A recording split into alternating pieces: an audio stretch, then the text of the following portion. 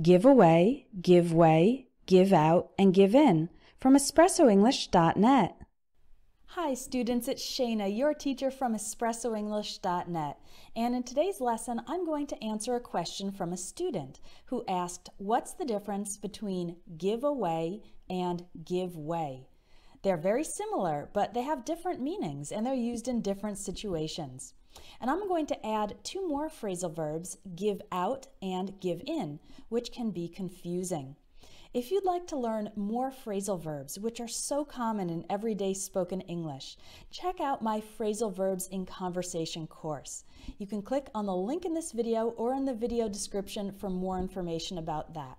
I hope you enjoyed today's lesson on give away, give way, give out, and give in.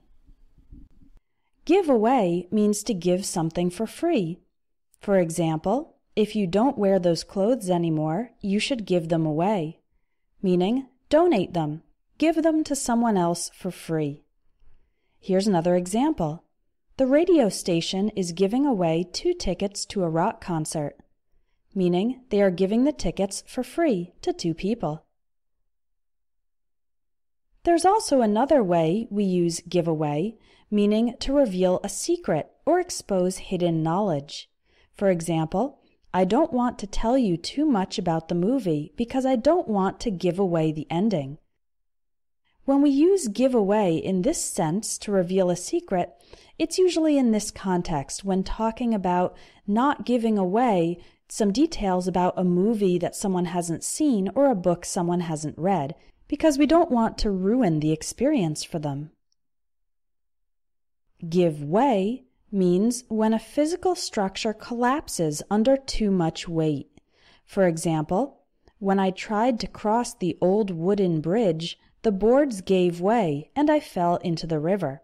This means the bridge collapsed. It fell down. The boards broke under my weight and, as a result, I fell into the river. Give way can also be used for withdrawing, yielding, or retreating, meaning to go away and open space for something else.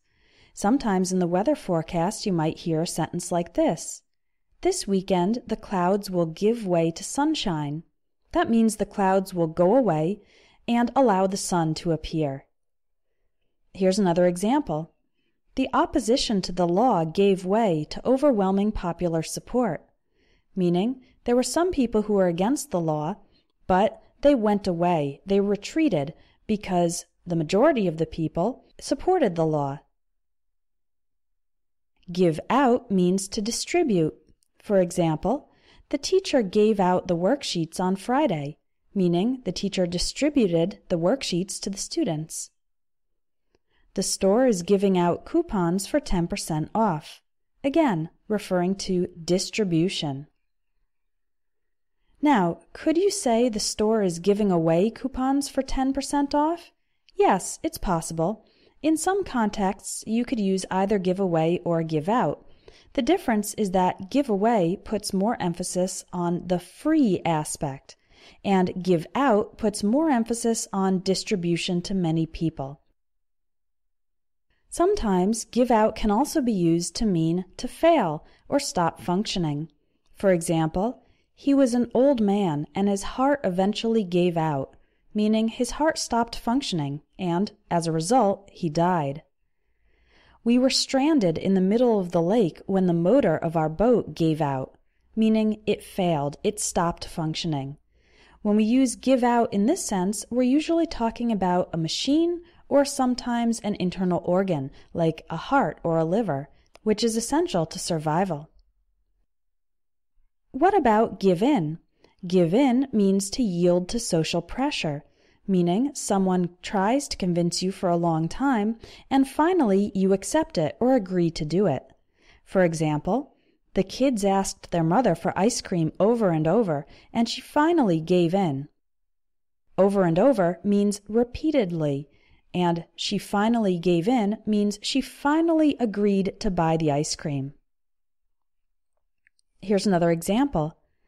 If your friends pressure you to try drugs, don't give in, meaning don't agree to do it based on the pressure. So let's review. Give away primarily means to give something for free, but it can also mean to reveal a secret, especially in the case of revealing details about movies or books. Give way is most commonly used when a physical structure collapses, but it can also sometimes be used for withdrawing, yielding, or retreating to open space for something or someone else. Give out primarily means to distribute to many people, and in a few cases it can also mean to stop functioning. And give in means to agree to do something after someone has been pressuring you. Let's see if you can use these phrasal verbs in your own sentences.